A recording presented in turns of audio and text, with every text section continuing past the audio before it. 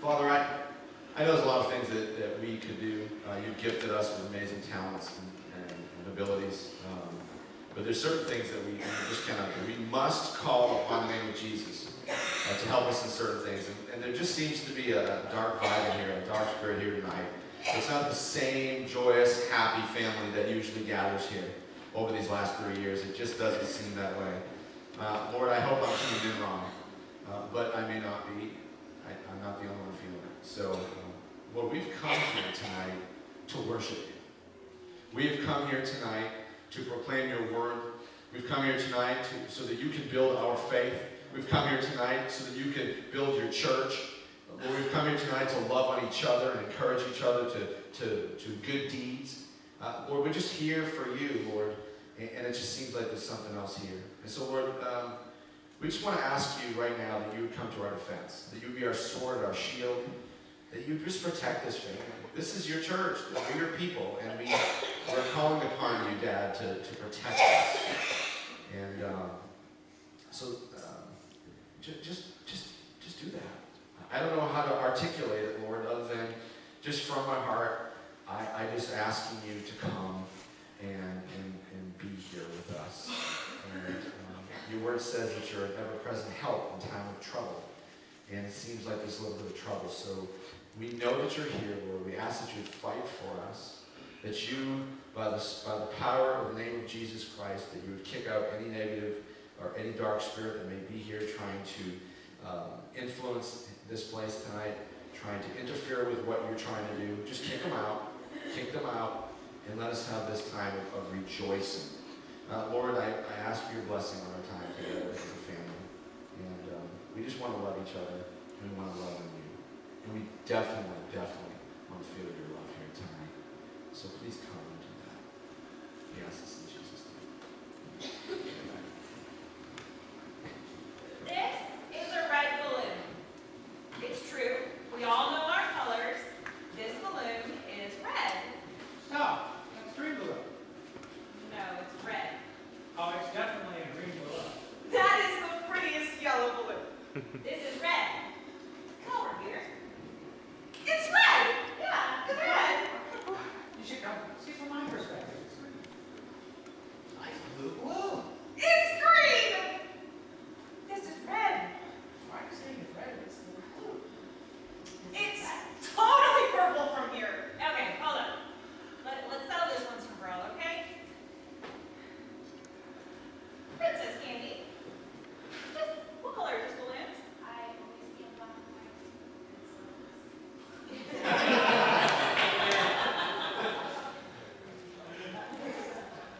Eric. What color is this balloon? There is no balloon. I don't know. What's the problem? My mom taught me that it's blue. But then she also taught me it was red, green, yellow, and on.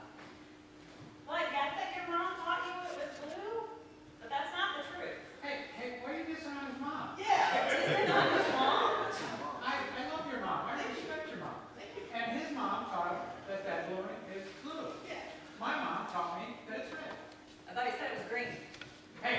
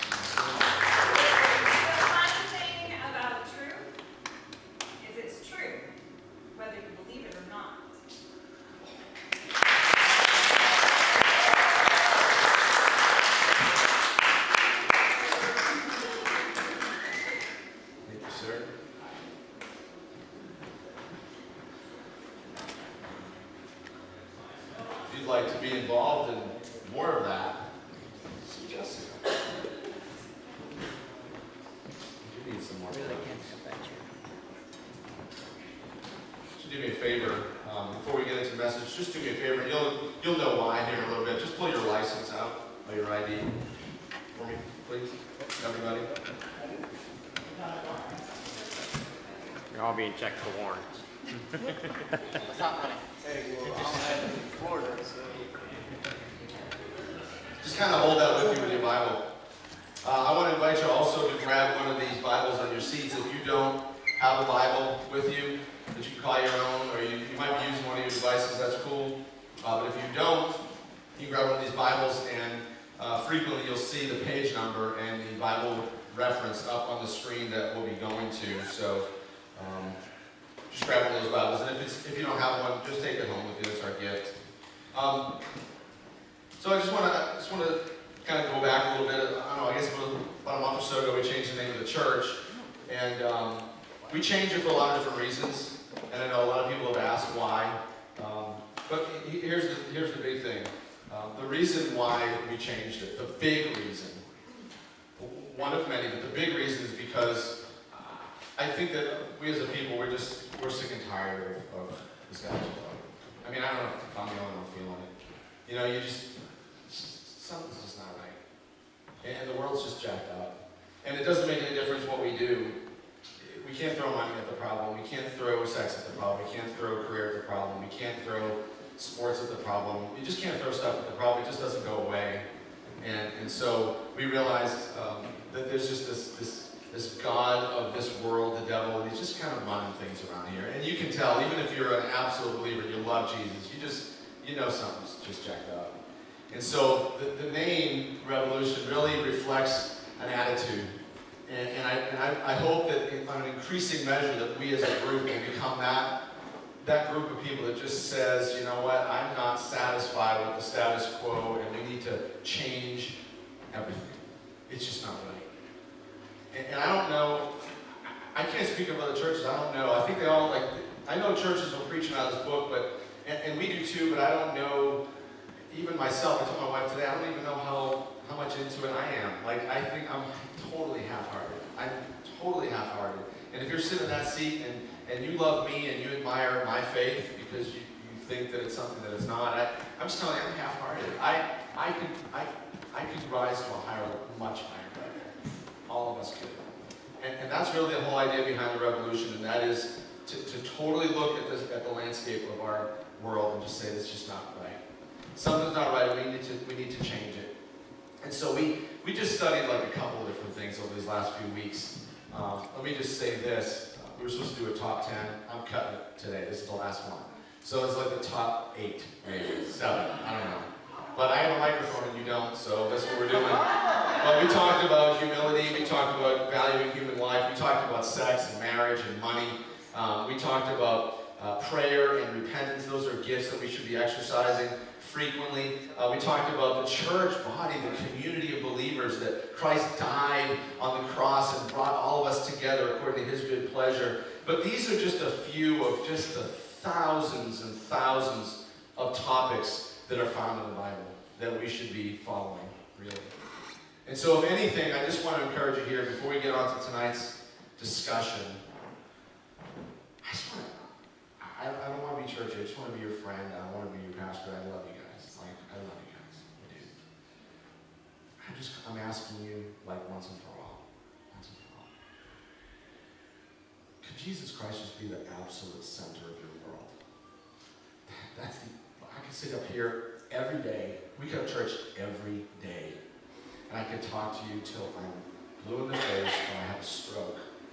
It's not going to make a difference until you make the quality choice to make Jesus Christ the center of your life, the everything of your existence. Amen. That is the only way that gets done. The only reason why we sit in these seats today is because there were a group of people that did just that.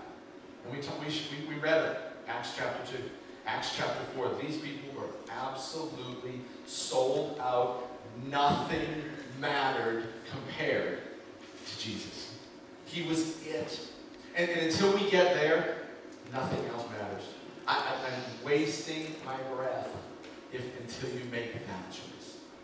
Once you make that choice, we build on it. That's your foundation, right? And once we do that, then we can build and build and build and build. Anyway, so Jesus talks about a whole lot of things here in the scripture. As a matter of fact, he taught this whole thing. His Spirit inspired men to write this book, and so everything really in this book, really, if you think about it, these are all quotes. This is all quotes. It's verbatim. This is Jesus talking to you, right? But actually, once he comes down to earth in the child, he actually speaks out of the mouth of a human being, right? That's kind of cool. And so these writers in the Gospels, Matthew, Mark, Luke, and John, they actually wrote down words that came out of the person, the flesh God, Jesus the man, right? And so in some Bibles you'll see it in red. In these church Bibles here it's not in red, and I do apologize, but he actually speaks some words. And so I want to share with you tonight a verse. And that verse is Luke 19:10. And then here's our topic. This is the thing that we want to talk about tonight. We talked about humility. And we talked about valuing human life. And we talked about sex. And we talked about love. And we talked about marriage.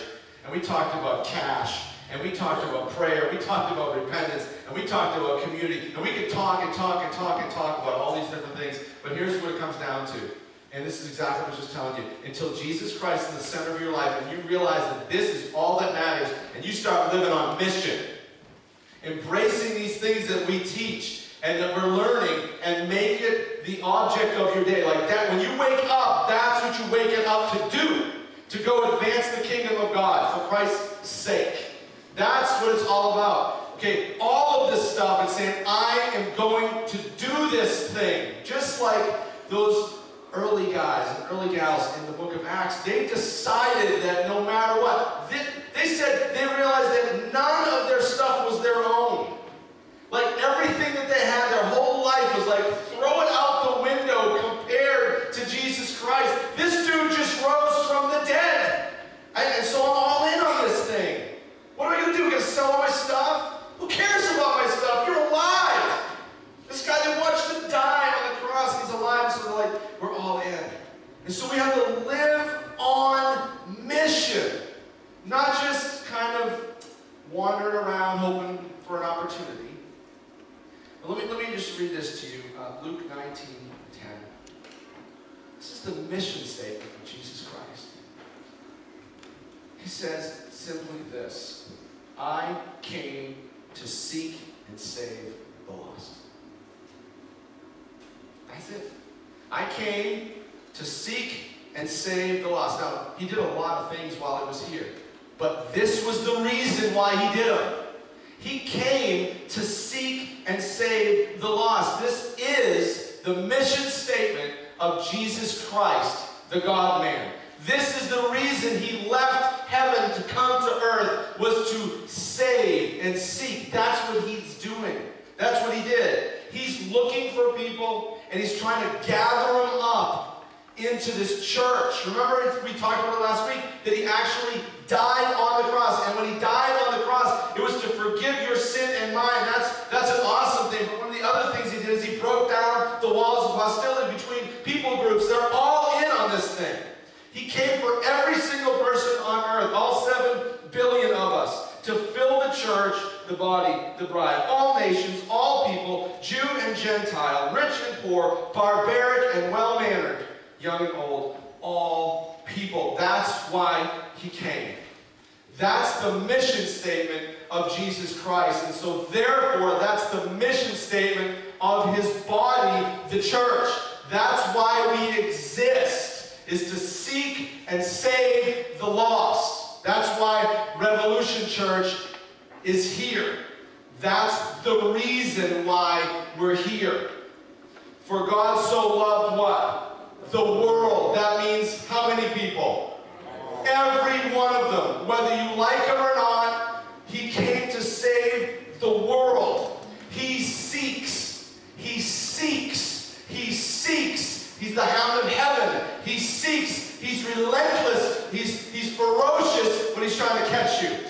Listen, I'm speaking out of experience. He met me where I was. This is who Jesus Christ is. When I was on the golf tour, and all of a sudden I'm living, I'm drinking and having sex, and I'm smoking, and I'm cussing, and I'm making money, and I don't have to clean my hotel room because the maid will do it. I'm living the life, and I'm loving it. Because it was right here. And when all those things started to fade, that the world was offering me, and I just didn't really like them anymore, Jesus shows up in the man of Ralph Howe. Hey man, why don't you come to one of our Bible studies for FCA? Are you kidding me? Why don't you come to the Bible study at FCA? No way. Why don't you come to the Bible study for FCA? Well, maybe. Why don't you come to the Bible study for FCA? Okay, but I'm not going to talk.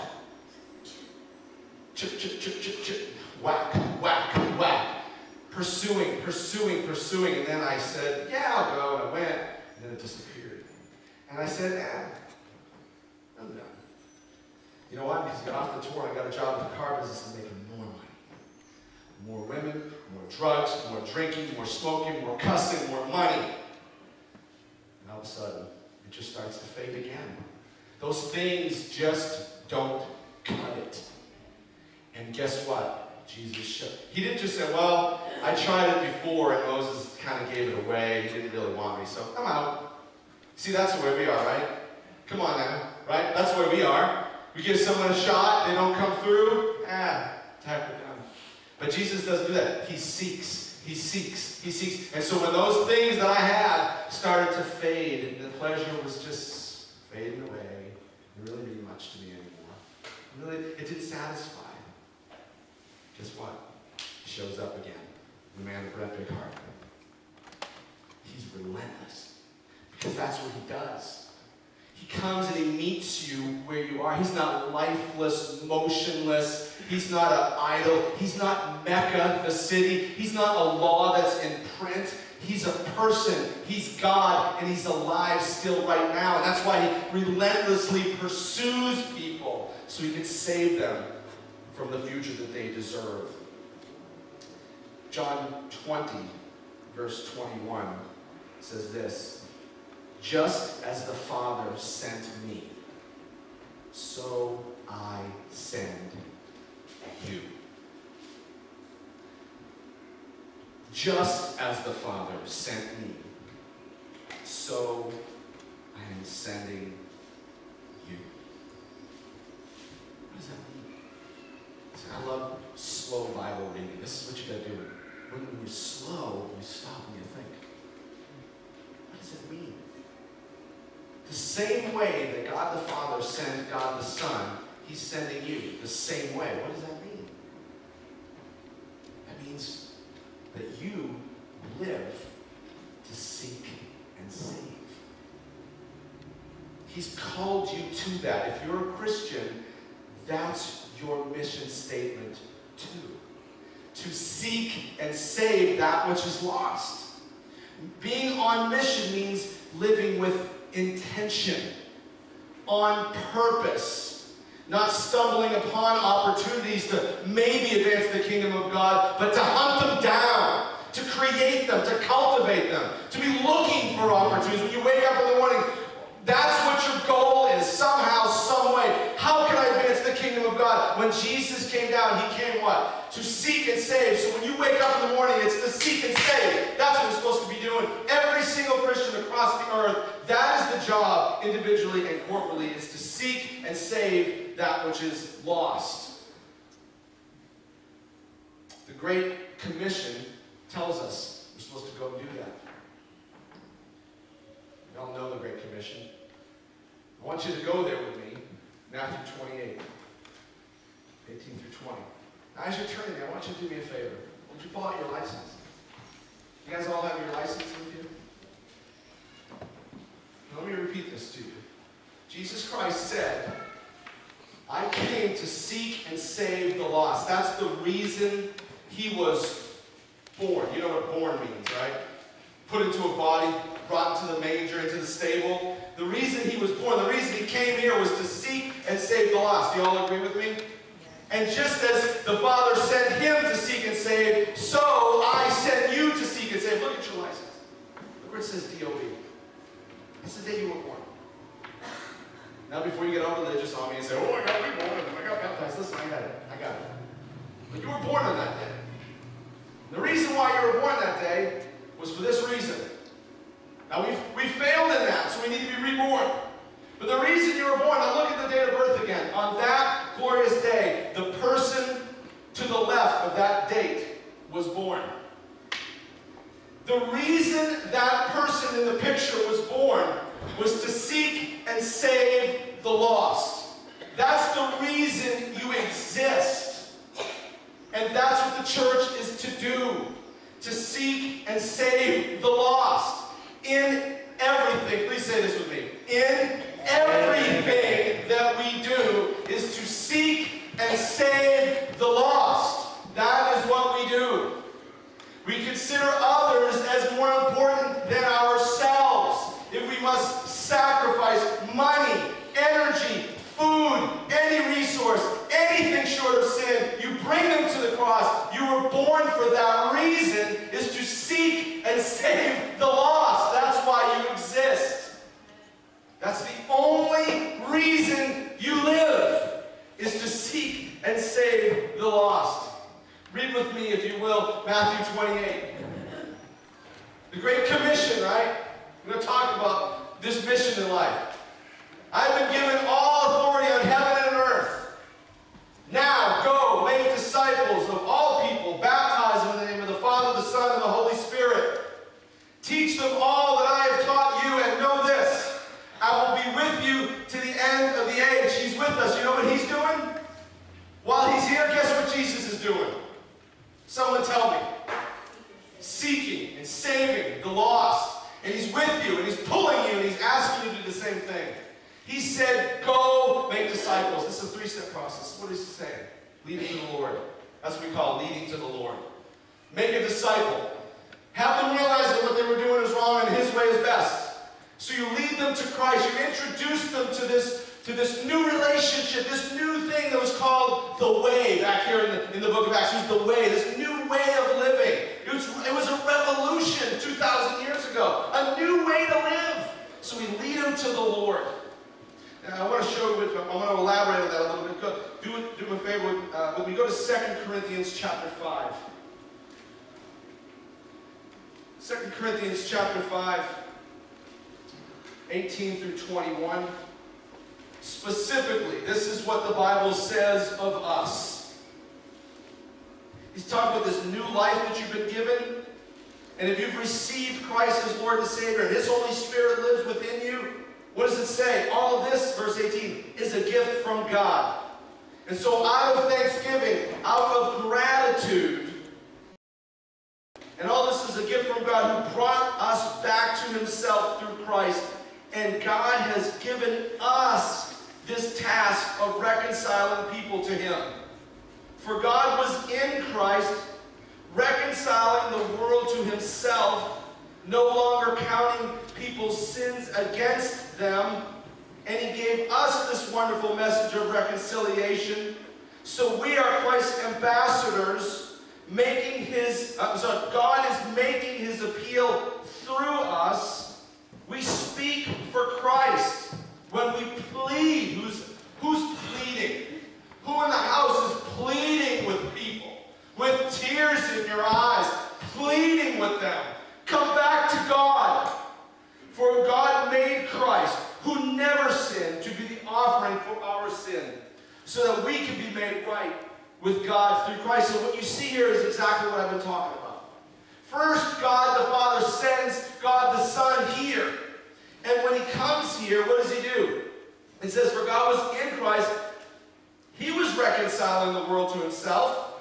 He came to seek and save, right? That's what it says. And that's exactly what he did. But then what happens? He dies, he goes to the grave, he ascends to heaven. And while he's in heaven, guess what? We are the body of Christ.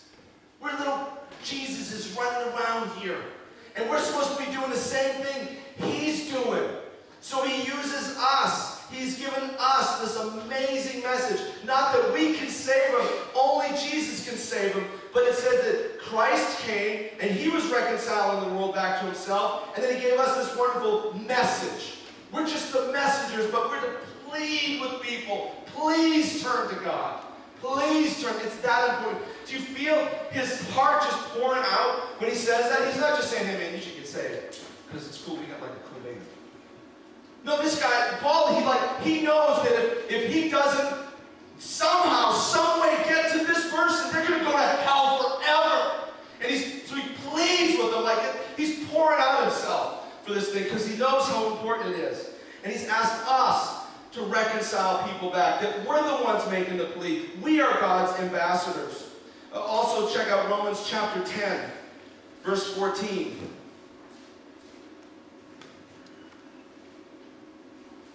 We plead, come back to God. But here's the thing, where God really turns the screws on you. He says, well, how can they call on him to save unless they believe in him?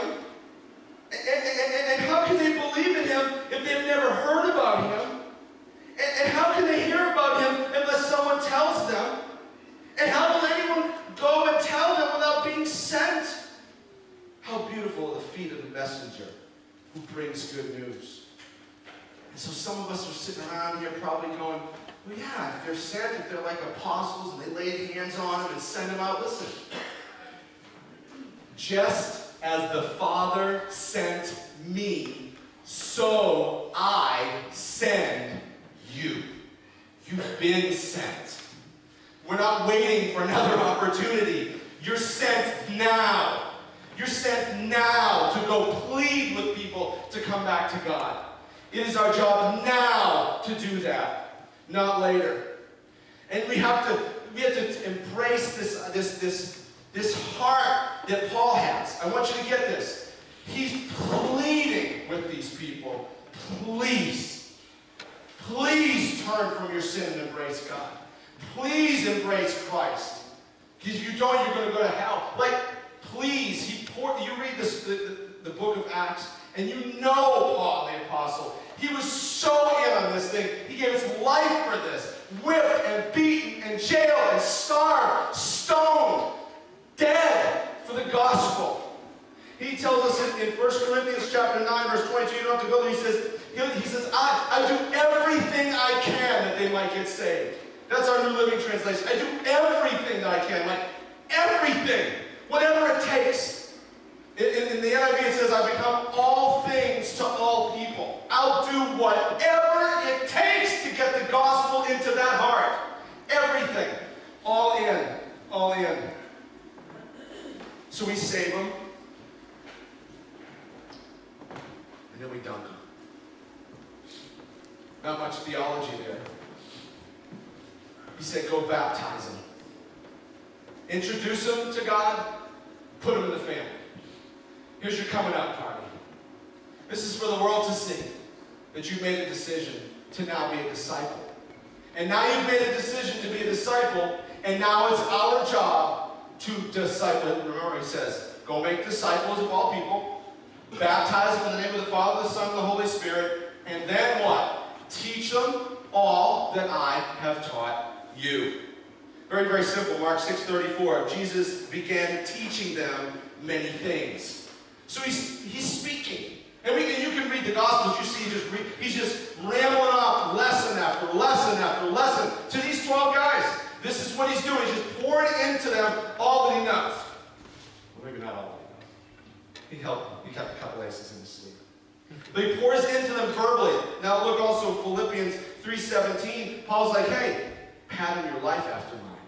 So not only is there a verbal exchange of information, but you live that life before other men and women so they can see the life of Christ. I no longer live, but Christ lives in me. Remember the story I shared with you with the youth pastor that was going to overseas, and all these kids run up, and they just loving him, and the guy's watching. He's like, now I know what it's like to walk with Jesus.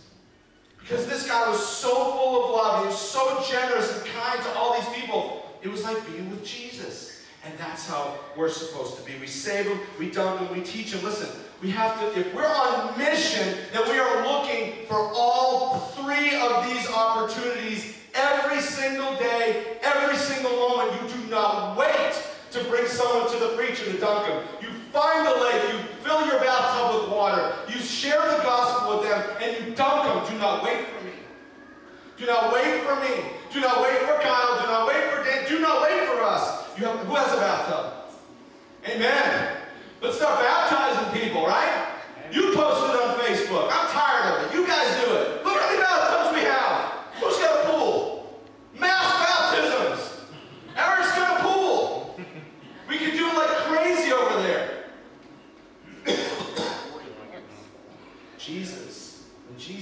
enters into a heart, when it's real, he radically transforms a person. And look, I love Paul. Paul, all of his writings, everything he did just shows, it gives us the high watermark. It gives us the goal. We think that Paul's radical, don't we? Yes. He's not. He should be the rule, not the exception. We should all be like him. That's the call. Now, listen, I don't have some, grandiose thing where everyone's going to walk out and just sell all their stuff and go evangelize the world. I hope some of you will. Amen. But I'm just saying, I don't think that, but that's honestly, it's not in here because it's a good story. It's in here because he wants us to be like this. This should not be the exception. This should be the rule. The exception should be the one who just kind of half-hearts it, like me. Half-hearts it like me. And the rest of us should be going, man, what's wrong with that guy? He's only in like 85%. What's his problem? That's the way it should be, right? I mean, listen. The guy rose from the dead. He rose from the dead. I'm in on that. Like, who else can pull this off? Who else can pull this off? Paul says in 1 Corinthians 9:16, I am compelled to preach. Woe to me if I do not share the good news. You know what I'm saying? Like, Paul's the total opposite of most people. Most of us are like scared to death to share the news. Paul's like, he feels the weight of this thing. He's like, listen, he's given me this treasure of good news. Like, woe to me. Like, he can feel like I'm going to get in trouble if I don't do this. Like, things are not going to work out well for me if I don't share the good news. You know, if I don't share the good news, do you know what happens? I turn into the Dead Sea. I got no flow. And so he can't keep pouring into me if I just don't get rid of this good news. He's like, woe to me if I do not preach. I have to tell people about this Jesus. I am compelled to do so. And you know what he means by compelled? It means I can't even explain it. I just know I have to tell everybody. And that's what he's calling us to. Acts chapter 4, verse 20. Similar heart on display. Peter and John, the church first starts. They're telling people about Jesus. They're preaching boldly about the resurrection of Jesus Christ. And it's freaking everybody out that's in authority. And they're like, you need to stop this. You need to stop this. It wasn't just their own fears. It was the authorities that could kill them. Right? If you can be scared to go tell someone about Jesus. They're not going to kill you, most likely. These people were like, we're going to kill you if you just see what we did to your boy. You want that? And what's their answer? As for us, we cannot help but to speak of what we've seen and heard. Like they couldn't stop it. Like it was coming out no matter what they did. We have to tell of what we've seen and heard. We have to tell them. Peter just saw his boy killed. And he was kind of a chicken. But when you see in the book of Acts, what happens? He's filled with the Holy Spirit. He's seen what happened. He knows he could be killed just the same way. And he boldly comes out and says, you killed him. Embrace him or you're going to hell. You've got to embrace this Jesus guy. There's no other name in heaven and earth in which to be saved except Jesus Christ, whom you crucified. Bold, man. Bold. He couldn't help but tell people about it. He couldn't help. Same thing in Acts chapter 2 and 4, where the church got together, and they were so excited. They couldn't believe what had happened. And because they had seen what had happened, they were like, you know what? We don't have a choice. We have to live this way. Like, it's not even a question as to whether we're going to go to church today. They met all the, you guys all said it last week, remember that? You said all. Could you say all for me? All. I don't think all of you said it. All. I like it. All the believers met every day. All the believers met every day. All the believers sold their stuff. I noticed something this week too. This is trust. You know, They all believed that none of their stuff was their own. So they sold it. And they didn't even care where the money went. They gave it to the apostles, and they handed it out. They just said, I'm selling all my stuff. Here, Cheryl, here's all my money. Do what you want with it. I'm in. And walked away. They gave it to the apostles. Thank you. And then they handed it out. That's how little they cared about the things of this world. They just gave it away. It was amazing. They knew they had to live this way. This was the mission of Jesus Christ. And this mission lived on strong here in the book of Acts. 2,000 years ago, this revolution begins. A totally new way to live. To declare Jesus as King and God over all things. And we are called to the same mission now in 2014. Last week we talked about something that can be a little bit confusing when we talk about the mission individually, we talk about the mission of the church. Last week we talked about that the church should be focused inwardly, because Christians fight about this. We should be focused inwardly, but with an outward motivation. Do you remember that? I said that if we focus inwardly, we really embrace this Hebrews chapter 10 thing that says, don't forget meeting together. Don't forget encouraging one another. Don't forget to get together and encourage each other and motivate each other to love and good deeds. And when we share each other's burdens, and we love each other, we pray for each other, and we give each other stuff, and we babysit for each other's kids, and we fix each other's cars, and we do each other's lawns. Thank you guys. When you do this, the light and the love, it's so strong in it, it bursts through the cracks in the woods, and the world see it, and they want to be a part of something like that so bad. They're dying for it, literally dying for it, and we have it, and we need to share with them. So we're inwardly focused with an outward motivation, right? It's the same individually here with mission. See, the Great Commission says go. We need to go and plead with people to please turn from your sin and come to Christ. And we need to do that. That's 50%. See, if we're going to truly be on mission with the Lord Jesus, called into partnership with Him, then as a church family, we need to just be, remember I said in Ephesians, I think it was chapter 4, says when God puts us all together perfectly, we all exercise our individual task and our own job, then God makes your church healthy because it's growing and full of love. So as we come together, Hebrews 10, and we are filled with more and more love for each other, that we get it from God and we give it out to each other, it causes growth outwardly. It causes growth outwardly. Okay? So, what I'm saying here is that Paul's crazy, ravenous go outward was because God was doing something continual in him. It was a result of this, that was the greatest mission field in Paul's life, was not Rome. It wasn't Galatia, it wasn't Ephesus. You know where it was? In him. That's where God was working. That's the mission field. If you want to be on mission, everything we do is a result of everything God's doing in us. That's where it starts. And to separate one from the other is wrong. You can't say that we should be an outward-focused church and then say, well, we should be an inward-focused church so that they're both different. We know they're one. And the same thing here. Mission, to be on mission, it can't just be to go. The Great Commission, go make disciples, go teach them. That's half of it. Okay, it's in here.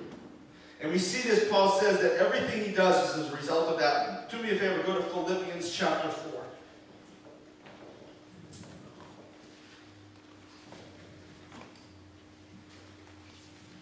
Things are starting to break in here, so it feels better. It feels better. Just need to scream a little bit. You all should try this.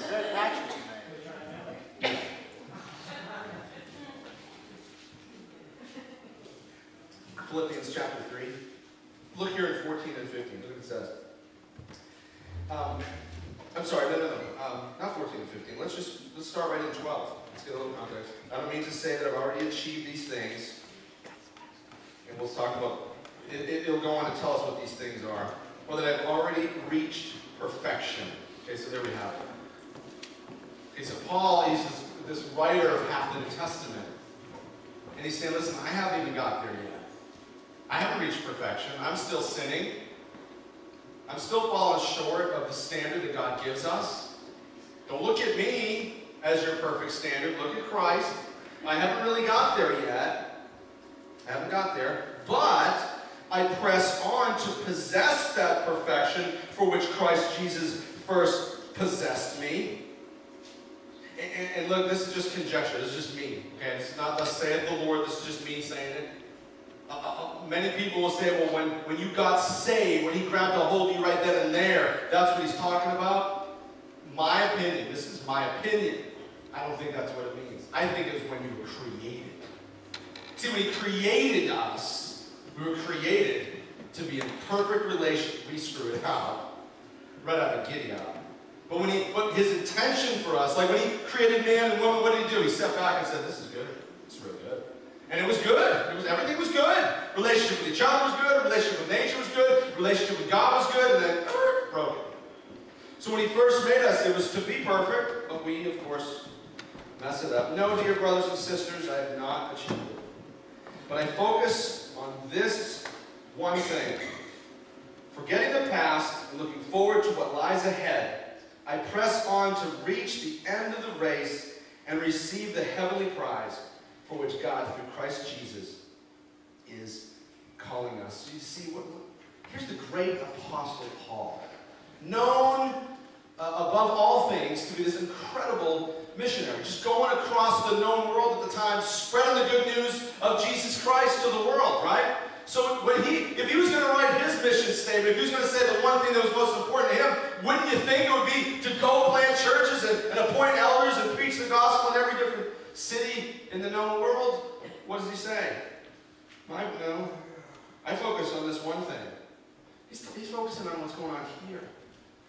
See, we can go out there, we can work for Jesus all the time, but if you don't let him feed you, you will die.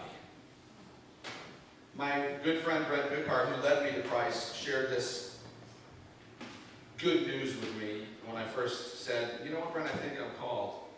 He said, just remember something, that ministry is designed to kill you. And he's right. He's right. Right? Oh, yeah. Sit down with Kelly, he'll tell you all about it. It's designed to kill you. If you don't turn your phone off and sit at the foot of Jesus, you will die. You can serve him. You can go to Africa, India, Australia, Great Britain, New York City, Detroit, wherever, right out these doors. If you keep working, you don't let him continue to do the good work he began in you, you will die. That's the mission field. That is the mission field. Paul preached, planted churches, appointed elders, rebuked other church leaders for living in error. He discipled one-on-one. We know that he at least discipled Timothy. We see that in the scriptures. He healed people. It said that this guy had such an anointing on him that if there was a handkerchief or an apron that he had worn, if the handkerchief, if his booger rag touched someone, they were healed. This guy's crazy holy, right? Crazy holy. This is the man that was called the apostle. He was so filled with the Holy Spirit, but he knew that Spirit needed to continue to do the good work in him, so he had the power to go out there.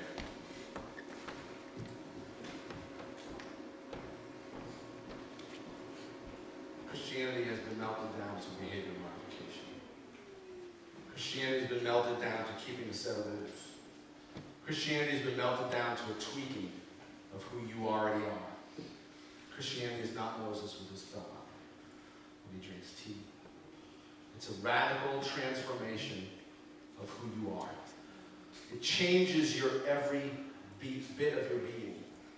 It is totally intended that you would become like Jesus Christ, not a better Charles, not a better, more improved Tim. It's to be like Jesus, to be perfect like Jesus. That's the call. That's the mission field that we live on. Last week we talked about the fact that churches fight over whether they should be outwardly focused or inwardly focused? And I just want to tell you something. I don't think that that is a question that should be answered. I don't think that that's a question that should be answered. I don't think that anyone wins if someone wins that fight. I think that's a tension that we should learn to manage and navigate because they're the same. They're one. A real church of Jesus Christ lives in that tension between the two. They don't go to one extreme or another and say, well, we're just a evangelistic church. No. And we're just a church that disciples the ones that are just here. That's what we do. No. It's both. That's the tension that we should be living in all the time. It should keep us in this path right here between the two things.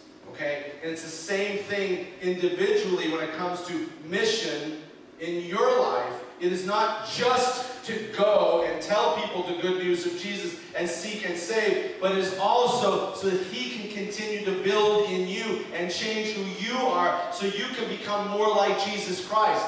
Why? So you can be more effective to go and make disciples of all people. They have to both exist. We have to be totally committed to this inner change. We must be completely sold out to this outer change, this outer motivation to go seek and save the lost. We become all things to all people that they might get saved. We do everything possible that they might get saved. Anything short of sin, you bring them to the cross of Jesus Christ. If you've got scales and you know that if you don't save them, they're going to go to hell, then all these other things just don't matter. And that's why in the book of Acts they realize this stuff doesn't matter, because if we don't go all in, people go to hell for an eternity. Millions of years of torture and torment. So I'll give up my car. I'll give up a night to babysit for a non-believer who's going to go drink his face off to show the love of Jesus to somebody. Because the scales say inconvenience, sacrifice, that mistake, hell forever. Anything short of sin, you've got to bring them to the cross. You live to seek and save. That's what we're supposed to do. Okay? Now listen, this is the most crazy. Okay, you pack all that stuff away for a second, okay? Now here we got this just, I started thinking about this week. Okay, we're on mission with Jesus to seek and save the lost across Eustis, the Golden Triangle, Florida, and to the ends of the earth. That's what He's called us to do, right? Now this is crazy. He said thousands of years ago that I'm going to build my church and it's going to work. Okay, so and the proof is it did. You're sitting here, right? It's working. It's gone to the ends of the earth. You're here, right? This was not Jerusalem. Is this Jerusalem? So it's working, right? But here's the thing, and it just kind of blew me away. Like, I'm going to say something. Don't stone me. Let me just finish, okay? All other things in this world. You can feel the rocks. You just watched the Olympics, right? People watch the Olympics by the millions. There was probably, when they go to a city, and for the Olympics, they don't just go to like one arena. Right? You know this, right? I went to Atlanta where they had it in like 96 or something.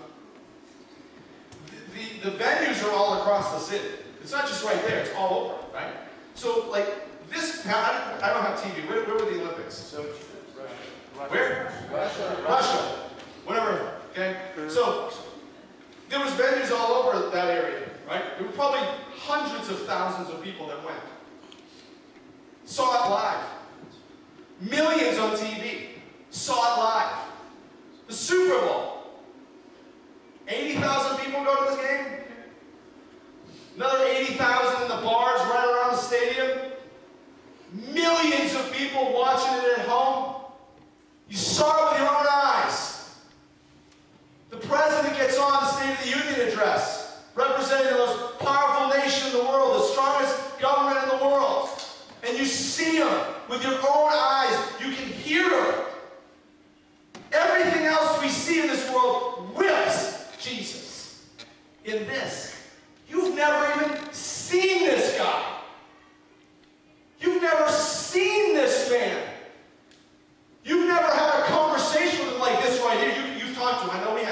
You know what I'm saying? He's never been right in your living room talking to the guy. You've never seen him. You've never stuck your hand in his side. You've never put your finger through the holes in his hand. None of us, for 1,900, almost 2,000, maybe more than that years, no one's seen the dude except that time when he resurrected and showed up and said that 500 people saw him. Everyone's like, yeah, man, good eyewitness, man. 500 people saw him. That's a lot of people. Really? That's how many people go to Family Bible. That's not a lot. There's 7 billion people living on this earth now. A little congregation saw him. No one's seen him in 2,000 years. A virgin gets pregnant and everyone's going, yeah, she cheated on him. Let's face it. We believe that she didn't. We believe what the Bible says, but you know what most people were thinking. Come on, right? We believe that she cheated on her husband and Joseph and she got pregnant. He was born in a barn. He was a carpenter. It says that he was nothing to look at. His ministry was only 3 years. 3. We just celebrate Billy Graham. He's like 90-something years old. Jesus Christ's ministry was 3 years.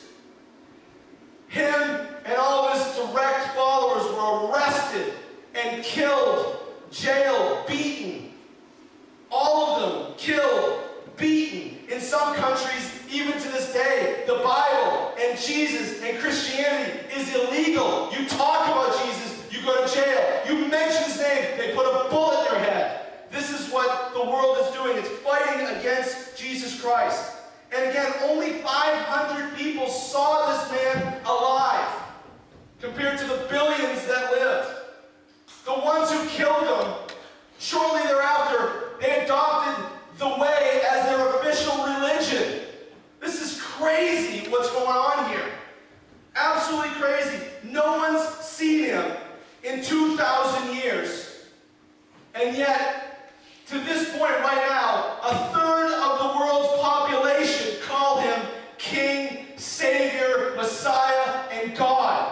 This is crazy that this is happening. Do you understand how crazy this is? Do you know how crazy you all are? You've never seen him. You've never touched him, yet you worship him as God. Maybe, just maybe, he's building his church through you. Maybe, just maybe, this Jesus is not just a city that's dead like Mecca and we look and pray. Maybe he rose from the dead and maybe he lives right now. Maybe that's why this is all happening. Maybe that's why 2 billion people worship him as God. And I'm asking you, I'm begging you, I'm pleading with you, once and for all, make Jesus Christ the center of your life and live for him. Please live for him. Amen. Please live for him, church. The world is dying. People will die and die forever unless they are told. And he has sent you, Revolution Church. He has sent you to seek and save that which is lost. We do this by embracing the things that we talked about. We don't throw money at the problem. We don't just say, okay, we're going on a mission trip. No, we start embracing the things that we talk about around here. We open up our Bibles, we learn about putting other people above ourselves. That's the weapon of the revolution. It's not picking up the sword, it's not picking up the gun, it's not picking up your fist and punching people. They did that. It's called the Crusades. Utter bust. The weapon of the revolution is humility. Considering other people as better than yourself. The weapon of the revolution is to be a good steward of sex. Stop sleeping around. Stop throwing it around with everybody you see. Value marriage. Use it to glorify him. Raise godly kids to worship Christ.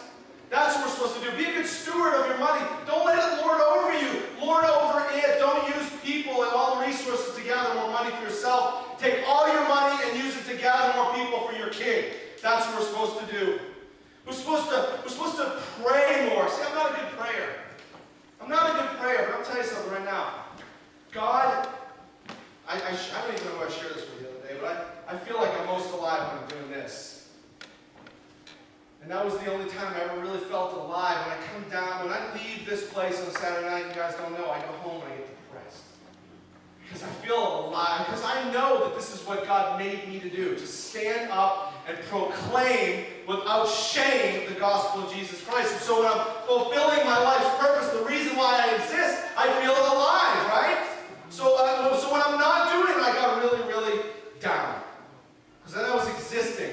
I wasn't living. But God's opened up a new door. He's opened up a new place for Moses. And it's a place of prayer. I've never experienced this before. But now when I pray, I feel alive again. I feel like I'm on the vine. And I'm not hanging on for dear life. I feel really, really clenched on there. I feel like his arms are around me. There's an intimacy that I have now when I'm praying. And I see now that things sort of happen when I'm praying about stuff. Okay? When we pray about stuff, things happen, don't they? You know, the other day I'm going to share with you, the elders of the church, we got together, we had a vote, and we decided that Cheryl was not allowed to be frustrated, scared, or worried about things about God anymore. She's not allowed to do that ever again. Okay, that's a new, we're going to put in the bylaws that she can't doubt God ever again. She can't wonder if he's going to come through. Amen. Okay, you guys seen her van? She didn't have a car, so God didn't bring her a little car. He brought her Honda Odyssey with leather seats, DVD players, and power doors, and a brand new motor. Oh, they just detailed it for her. Come get it, it's free. Crazy, right? Yeah, well, then she also had to find a place to live, and many of you guys know this, that she couldn't find a place to live. Can I be honest? Okay, no money and no credit. That doesn't really work out good for an apartment, does it? So she's over here freaking out. She's freaking out, she's freaking out. We're all freaking out. It was getting close, February 1st, which is what day? I mean, March 1st, today, right? Nope. She had me out by today. A week ago, she was thinking she'd have to sleep on these couches with her kids and shower in your church. Which would be fine. That'd be fine, right? We let that happen, right? She's freaking out. You should see her place. Amen. Praise God. Praise God. Dude. Guys, you ready? Her handles on her cabinets are deer antlers. Amen? What? Brand new. You know, it's like laminate floor that makes it look like a log cabin. Brand new. You walk outside, it's the rocks with the posts coming out of it, holding up the roof line. You feel like you're in a ranch. I felt like spitting. I just wanted to start spitting. I wanted to spit. I wanted to be a cowboy. We have a fire. The place is mint. It's Mac Daddy joint. It's like no money a month. And oh, if you want to, I'll reduce the pan by 100 and I'll let you buy it. Come on. Oh, and how far is it from Gospel School? Not even half a mile. How far is it from your work? Maybe 5 minutes. Okay. So you're not allowed to worry anymore about anything. You understand? That's the new bylaw. Okay. Because things happen when we pray. This is good. This is good. That's on the hat on the back. Just clap, right? Pick up the clap. Okay. So now listen. Let's get back to what this is. These are the weapons of the revolution, right? Now this is the thing. You got to tell people about this. They need to know that that's the God that she serves. And I hate to say this because some of you look at me like I'm funny. Okay, this is the God that serves her. This is a crazy God who kneels at her feet with his apron and washes her feet for her. That's the God that we love and serve and call King. His name's Jesus. People need to know about it. And that's what this church is all about. You need to seek opportunities every day to share the good news, to baptize. Look, if you're going down the road and they're at the lake, dunk them, okay? Don't wait to bring them here. You seek opportunities to advance the kingdom of God. You do not stumble upon them. Jesus Christ came on mission to seek and save the lost, and he is sending you just as the Father sent him. And that's how it's going to change the world. If we live like Jesus, we've got to embrace this mission statement of seeking and saving the lost as your own. Okay? Look at these things that we discussed over the last couple of weeks. They scrape, they don't even scrape the surface of of all that God wants to do in and through you. Okay, that's a good song. It's a smartphone, huh? Okay, these things, humility and stewarding sex and marriage and love and money and prayer and repentance and all these different things that are the weapons of the revolution, these are just scraping the surface. And this was like a top 10 list. The top 10 list never stops. It's a top million list. Every week that we come together, every week during our 17 gathering opportunities, every week in this church, they are there to teach yet another weapon of the revolution. And if we will embrace it, the Bible says, let your roots grow down deep into Jesus. Let your roots grow down deep into Jesus. That's the mission field here. And if you let those roots grow down deep into Jesus, you will be compelled to preach the good news. Amen? Amen. Amen. I'm done. Let's pray, and I'm going to have the guys come. We're going to take communion together. Please. Anyone? Okay. Father, I just want to thank you for this opportunity to share the Bible. I feel alive when I'm doing what you've called me to do. And I commend the same thing to all of us here, Lord, that when we step in and do that which you've called us to do, we will feel life, abundant life, like we've never felt it before. This is when we feel alive, when we live for you.